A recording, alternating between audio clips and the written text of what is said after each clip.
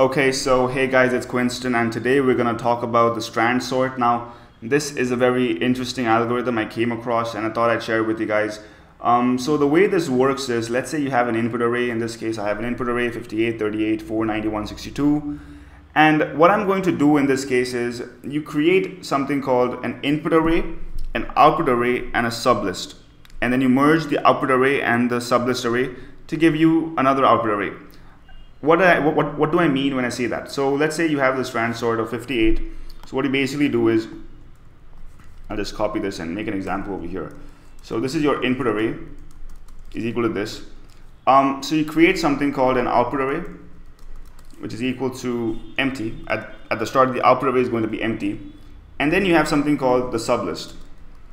Now the sublist is not connected. It's not permanent. It's just a temporary array you create to keep track of what you're doing. So what you do is you take the first element of the input array, pop it out. So you basically remove it from the input array and put it or push it into the sublist. Now once you push it into the sublist, what you do is you basically check whether there are any elements in the input array that are greater than the last element of the sublist array. What do I mean when I say that? Let's take an example. So now 58 is the last element in the sublist, obviously, because it's the only element in the sublist. So the way I'm going to do this is sublist 58, check if 38 is greater than 58. No, it's not. Is 4 greater than 58? No, it's not. Is 91 greater than 58? Yes, it is. So what you basically do is you put 91 in here and you remove 91 from the input array.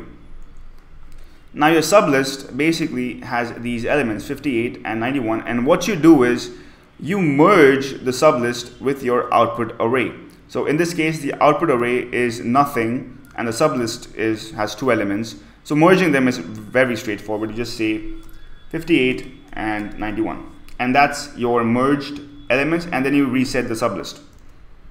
So your output array now contains 58 and 91, which if you observe are sorted elements. Now you need to do the same process over and over again to basically get your correct answers. So let's take 38 in this case. 38, I take 38, put it in here. 38. Now is 38 greater than 4? Yes, it is. So 4 cannot be over here. Is 62 greater than 38? Yes, it is. So you put 62 over here. Always remember, you're checking the last element of the sublist, last element and the current element of the input array. That's it. So 62 can be removed from here. Now what you can do is you can merge sublist and output array. Now merging in this case is a little bit more complicated because obviously these elements are not these elements are not empty. Sublist and output array are not empty, as we discussed in the previous case.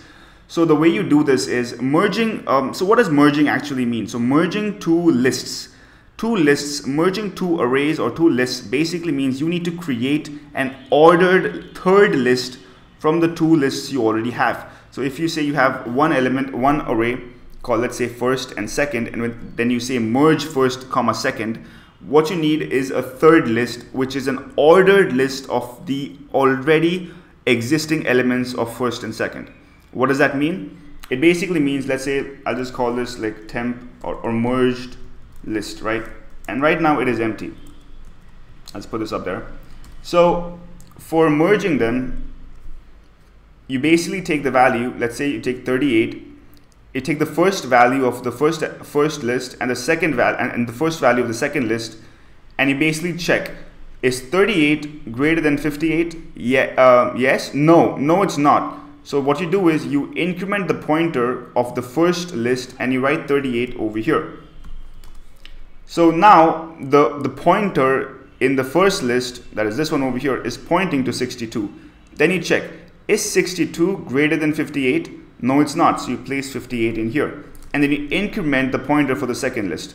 Now the first list has a pointer at 62 and the second list has a pointer at 91. So what you do is you check, is 62 greater than 91? No, it's not. So you put 62 over here. And so there is nothing to increment to, so it basically disqualifies this entire list, and then you only focus on this list over here, and then you add elements one by one. So there's only one element left, which is 91. So now your merge list is this one over here, and you take this merge list and just give the values to the output array, as you see in this line over here. Let's get to that later. So now your output array has these values, which if you see are sorted, and your sublist is supposed to be empty. So now your sublist is empty, and you repeat the same process over and over again. So let's say input array of 4, so you pop it out of this, and you put it over here. You have 4 over here, and then you have no other elements in the input array, so you basically merge this and this. So while you merge it, it's very simple to merge this. Is 4 greater than 38? No, it's not. Just put 4 over here and you're done. Obviously, you'll also have to do the process of the merged array, but this is how it's actually supposed to work. This is how the strand sort basically works. So now let's look at the code and get a better understanding of how this basically works. So strand sort is a function that I'm calling over here. This is the array that I'm passing into the function, and whatever value that I'm going to get, whatever return value that I'm going to get from this function, I'm just going to like print it. Very straightforward. I'll just run it once to show you that it actually works. Yeah, I've run it a couple of times. See, it works. Okay. So let's check out the function over here. This is a strand sort of input array. The input array is basically the list that you're going to pass into it. I'm generating my output array over here, output array for accumulating results. I'm going to run the loop. This is the main loop that we saw, the main loop that you run while there are no elements, while there are elements inside of input array. If there are no elements inside of input array, then there is no need to run this loop. Here I'm basically taking or popping out the first value of the input array and putting it inside a renewed sublist. So as you see, these brace brackets define that the sublist is empty, and then this basically means that there is one element in the sublist, which is basically the element that's popped from the input array. I know this one line signifies a lot of concepts in the array, but I just thought it'll be shorter if I write it like this. Then I'm basically looping it over the input array. So you're basically going through the input array one by one, finding elements that are greater than the last element of the sublist. I'll say that again, finding elements that are greater than the last element of the sublist, the last element. So while x is less than the length of the input array, check if the current value of the input array is greater than the sublist. If it is, remove that element and just put it on at the end of the sublist. So basically, if input array of x is greater than the last element of the sublist, this is just a Pythonic way, a very Python way of writing, hey, I want the last element of the sublist. Sublist of -1, instead of writing length of sublist -1, you can just write -1 directly. Python is awesome like that. So input array of x is greater than the sublist of -1, then you basically say sublist.append input array.pop of x. So basically you remove the element that you're checking if it's greater than from the input array and put it at the end of the sublist, append. And then you basically increment x if this function doesn't get called to keep going through the loop. So output array is equal to merge of sublist comma output array. So merge is a function that we have written over here. So as you saw in the example, merge basically takes the first and second lists and basically combines them into a merged array. So how does it do it? You basically define two pointers, a equal to 0 and b equal to 0. While a is less than the length of the first, remember that if a goes over the length, then you basically have only one list to deal with. Then you can just pick out elements one by one and put them in there. So let's just go through this. If a is less than the length of the first and b is less than the length of the second, if first of a is less than the second of b, which is the first, so in this case a equal to 0, b equal to 0. So first element, if the first element is less than, then you basically add the first element to the list. And if the first element is greater than, then you add the second element. And if both are the same, if both the elements are the same, which happens rarely, you basically add both the elements to the list and you increment the list. And then you increment both the pointers. So while a is less than the length of first, merged array.append is first of a and a++.